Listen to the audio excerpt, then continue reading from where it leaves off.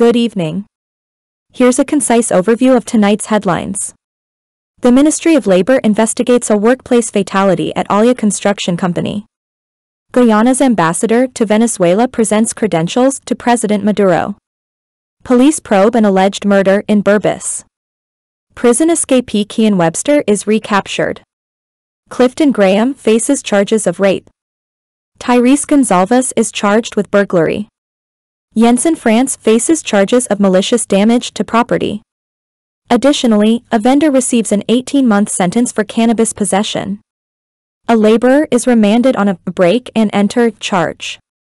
2 men are charged with simple larceny in Diamond Magistrate's court. Lastly, 3 construction workers are remanded for break-and-enter and larceny. Stay tuned for further updates.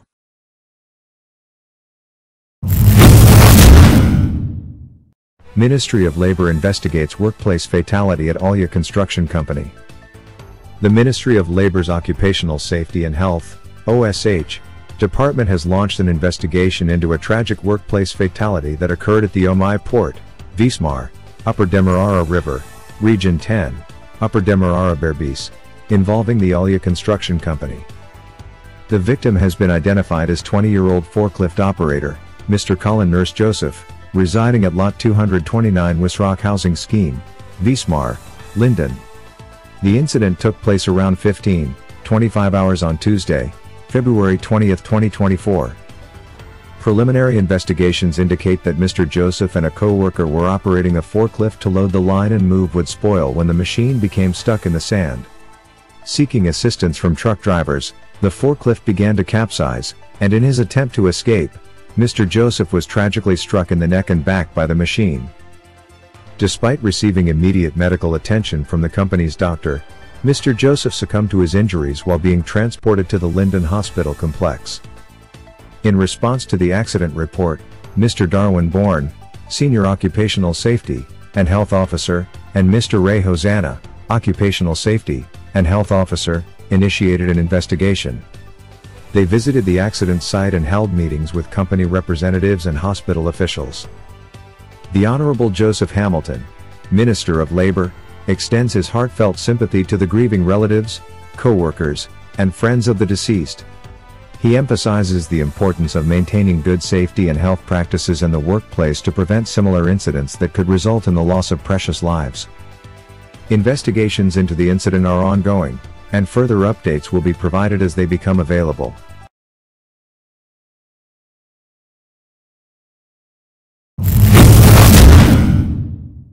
Guyana's ambassador to Venezuela presents credentials to President Maduro.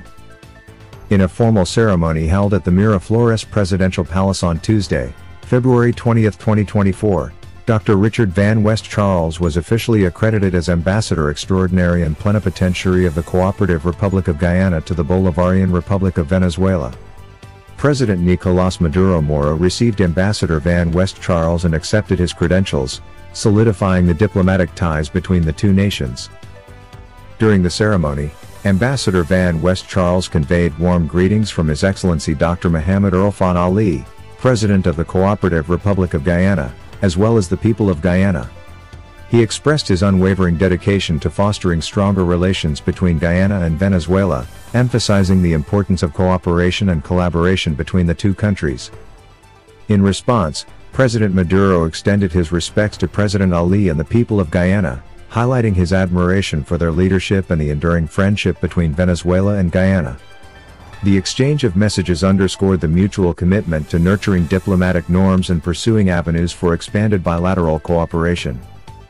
Accompanying Ambassador Van West Charles were his spouse, Mrs. Vivian Roxanne Van West Charles, along with Mr. Robin Motain, Counselor, and Mr. Ganga Persad, political attaché of the Embassy of Guyana. Their presence symbolized the collective effort to strengthen the bonds of friendship and partnership between Guyana and Venezuela. The presentation of credentials marks a significant milestone in the diplomatic relations between Guyana and Venezuela, reaffirming their shared commitment to mutual respect, understanding, and cooperation on the international stage.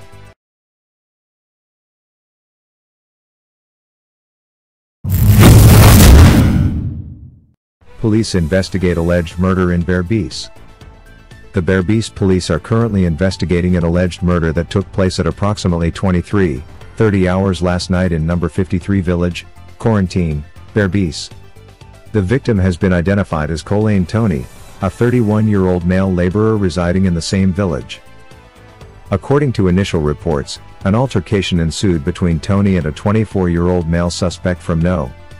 51 village, Quarantine, Berbice, over a phone. Witnesses observed the argument escalating, eventually leading to a physical confrontation between the two individuals. The suspect reportedly fled the scene on a motorcycle following the altercation.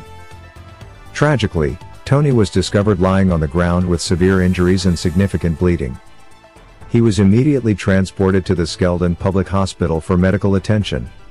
Despite efforts to save his life, Tony succumbed to his injuries. Authorities have conducted interviews with several individuals in the vicinity, gathering valuable information pertinent to the investigation. Efforts are underway to locate and apprehend the suspect, who remains at large. As investigations continue, the Berbice police urge anyone with additional information regarding this incident to come forward and assist law enforcement in their efforts to bring the perpetrator to justice. The cooperation of the community is vital in ensuring a swift resolution to this tragic case.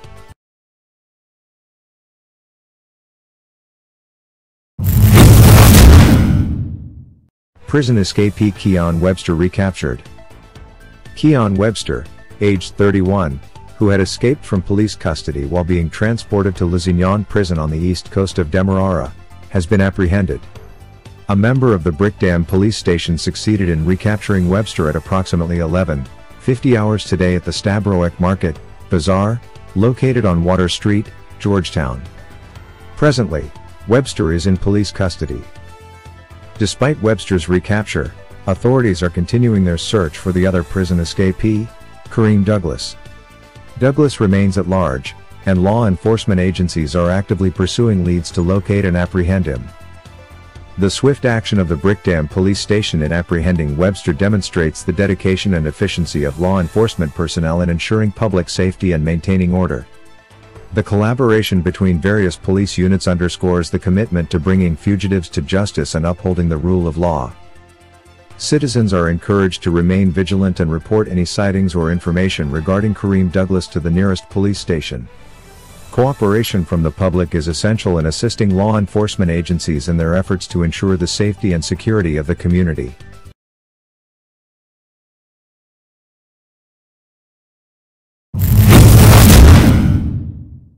Clifton Graham charged with rape.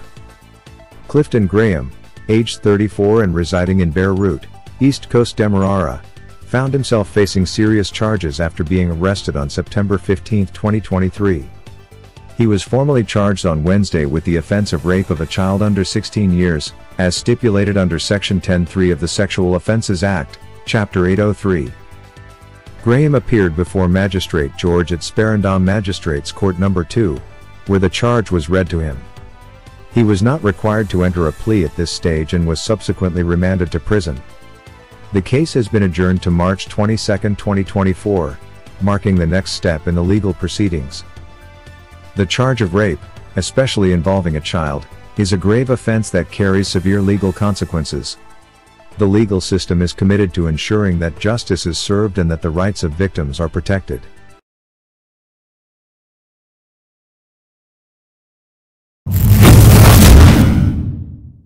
Tyreece Gonsalves faces charges of burglary. Tyreece Gonsalves, a 21-year-old laborer hailing from Parika Bakdam, East Bank Essequibo, found himself in legal trouble after being charged with 2 counts of burglary. The alleged burglaries occurred last week at Middlesex, Essequibo Coast, targeting Hemant Persad and Mahendra Nareen. Gonsalves was formally charged under Section 233 of the Criminal Law, Offences, Act, Chapter 801. The charges were brought against him on Monday, February 19, 2024, at the Charity Magistrates Court, presided over by Magistrate Esther Sam. During the proceedings, the charges were read to Gonsalves, after which he was remanded to prison. The cases have been adjourned to March 8, 2024, and are scheduled to be heard at the Suddy Magistrates Court. This marks the continuation of legal proceedings in this matter. Burglary is a serious offense that carries significant legal repercussions. The legal system aims to ensure that justice is served, and individuals are held accountable for their actions.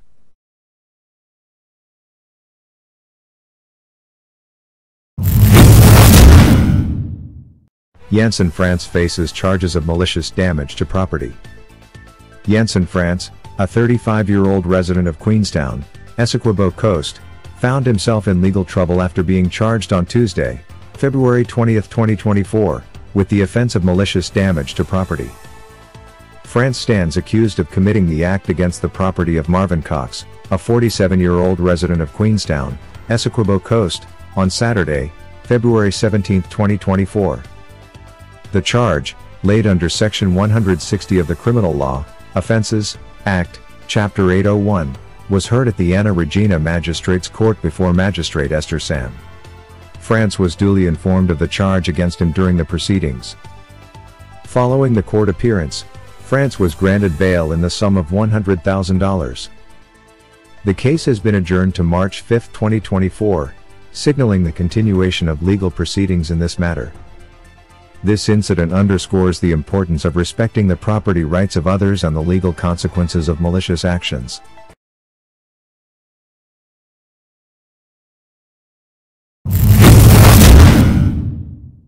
Vendor receives 18-month sentence for cannabis possession.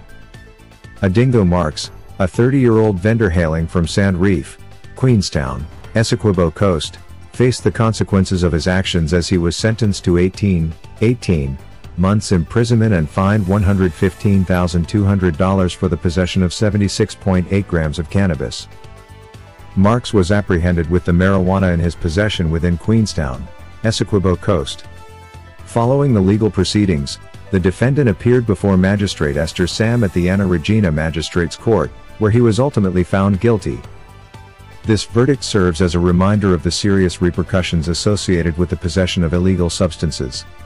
The court's decision underscores the importance of adhering to established laws and regulations.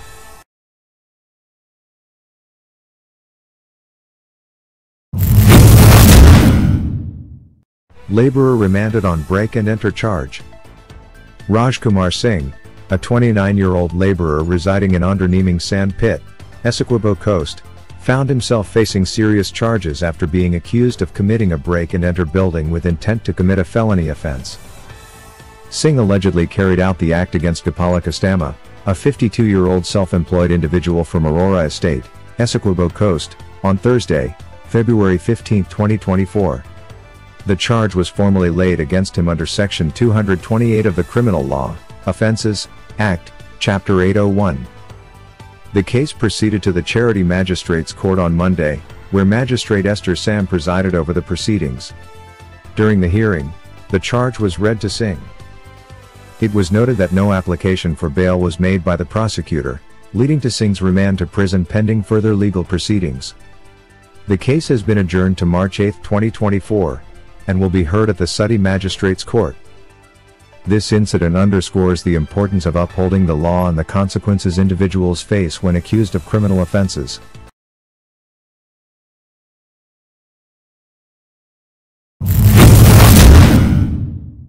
Two men charged with simple larceny in Diamond Magistrates Court.